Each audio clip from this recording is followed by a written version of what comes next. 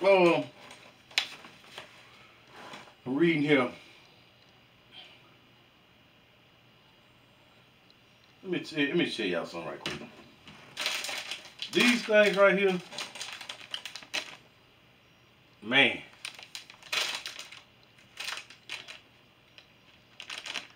I one day walked up on these in the Dollar General store. It was the only pack, and I was like, sour kicks. I was like, ain't no white powder on them. So I got them. Man, I fell in love with them. Can't find them nowhere but Amazon, and they hide giraffe pussy. Woo. Like up there, like come on, right? You know what I'm saying? But I went to Alabama, went to the Dollar Tree, and saw them at the Dollar Tree. I bought all they had. Did what they look like. Look, shoes. And the thing about them is, they they sour, but they don't have that white powder on them. So the whole thing is sour, not just the powder. Man, I'm gonna find some more. I ain't getting them off Amazon though. Cause on Amazon is I forgot the size of the pack. It ain't no big pack, but it's like $8 or $9. Okay.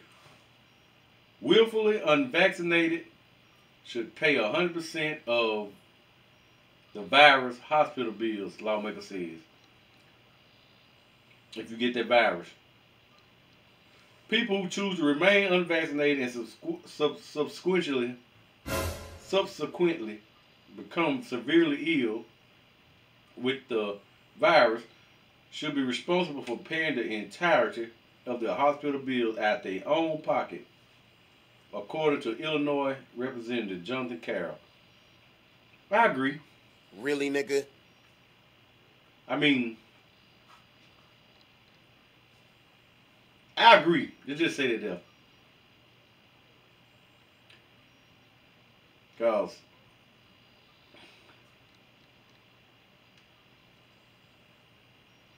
but I don't think they'll do it. I had to skip over the reason, y'all. I had to. But I don't think they'll do it because they have condoms and birth control out there. You choose not to use it, get somebody pregnant, or you get pregnant, they pay for it, give you welfare assistance. You know what I'm saying?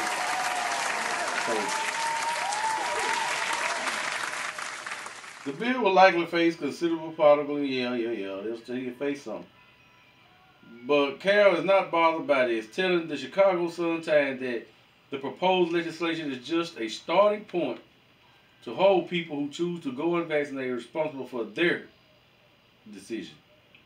He added that the legislation represents frustration felt by those who are following the science and trying to do the right thing toward people choosing not to get vaccinated, who are able to, for whatever reason they choose. I think it's time that we say, you choose not to get vaccinated, then you're going to assume the risk if you do catch it and you get sick. The responsibility is on you. True story, boss. True. He pointed to nationwide data showing that unvaccinated people account for the vast majority of people hospitalized with the virus. Hospitalization in the U.S. are still quite high, with around 60,000 people hospitalized daily. Many states are seeing healthcare systems overwhelmed, causing medical providers to ration care and delay non-urgent services, including screenings and elective surgeries. Yeah, people like me who need something done to the tickle. I got to get put on the back burner. Meanwhile, hospitals care for the virus patients is costing the U.S. billions of dollars. An analysis in September by the Peterson Center on Healthcare and Kaiser Family Foundation found the preventable virus hospitalizations among unvaccinated adults cost over $5 billion just between June and August. The average cost for the virus hospital stay is estimated to be around $20,000. Man. That's because that stuff is over high anyway. Everything there is over highly rated, you know. If you go, I'm going to tell you this here. Go to the hospital, take yourself a care package with some aspirin, some ibuprofen, and some acetaminophen. And just little odds and ends, because they gonna give you that same medicine and they gonna charge the hell out of you. So go ahead and take your own care package. They say, well, this here is the good kind. No, it's just a high dosage. If any of y'all don't understand how this works, when the doctor give you naproxen sodium, that is the scientific name for Aleve. I may not be wrong at saying scientific, but that's the scientific name for Aleve, y'all. And it's like, one pill is, I think, like 600 or 800 milligrams. I got one in the past. Made my stomach hurt. I'm talking about, it was like pain, like, made you just lay down pain. But in that case, you could probably just take 4 Aleve. You know what I'm saying? So,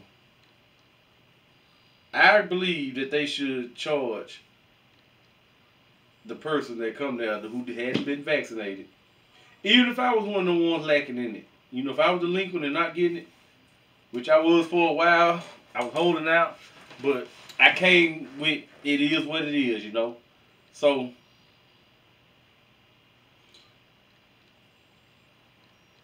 I think they should have charged me too if I went.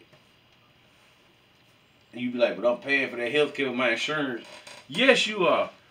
But you're not paying for a risk that they think. The key word here, they. A risk that they think could have been avoided. Because you could have took this and not ended up there, and then the insurance wouldn't have to pay for this. So, if big insurance get in it, they might do it, you know, but I don't see it happening. But don't let me unscare you into not getting it because you thinking, oh, he just said they ain't gonna do it. I agree with him. That's just something I come up with in my head, which ain't got nothing to do with nothing real. Just I came up with that, my idea. So, do what you gotta do.